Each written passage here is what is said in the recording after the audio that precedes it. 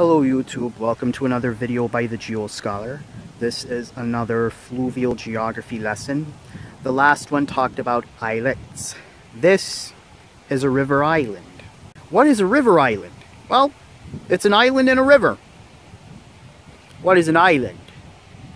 Any piece of land that is surrounded by water on all sides. And it's larger than an islet. Here in the United States, specifically in the Midwest, a river island is known as a towhead. And very often one major feature is you have a thicket of trees. Of course, here in the Atlanta area you have an example of what would be a towhead right here.